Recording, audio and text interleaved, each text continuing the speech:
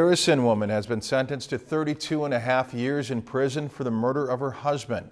In September 2010, 62-year-old Helene Teresa Mitchell Abraham intentionally struck and killed her estranged husband Wendell Wayne Abraham with her motor vehicle. She was found guilty of second-degree intentional murder and interference with a dead body on May 25th. Yesterday, Mitchell Abraham was sentenced to 391 months in prison, which is the maximum sentence allowed by Minnesota law.